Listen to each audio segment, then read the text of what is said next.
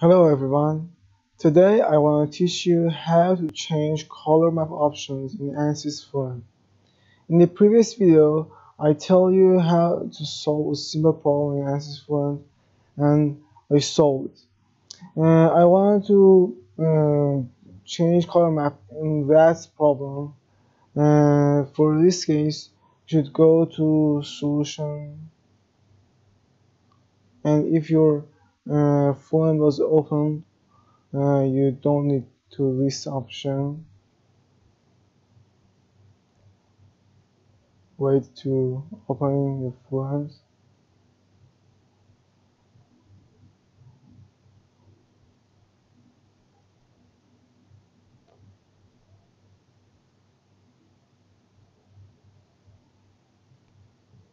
Okay, now is ready to doing other things.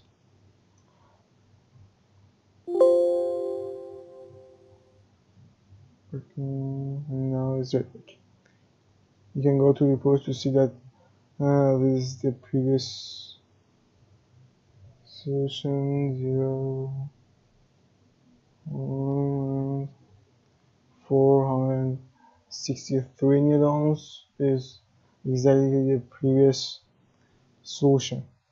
Okay, now I wanted to tell you one of the post-processing processes, that is how to draw contours. For example, you want to draw distribution of the pressure or velocity or temperature in your results or in your reports.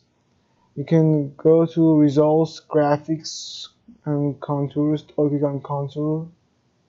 You see something here. I created a plane 5, and you can do it from this case. Go to setting up domain, surface, create, plane. I don't want to do this here, but you can see it if you want to do this. Select point and normal and enter your values, your desired values. And you can create a plane like me. I wanted to see the distribution of pressure, for example, in plane 5. I want it to be a field contour and smooth coloring. Say and display, and yes, you show the distribution of pressure. If you want to see where is the maximum and minimum points of your pressure or another entity is not important, which one, for example, should I differ is, for example, velocity, let's say on the speed. Where is the minimum and maximum of the velocity or pressure or any property you would want to see it?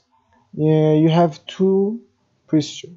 The first one is to write a UDF file or write a code in journal or in console position and see a maximum and minimum of the property.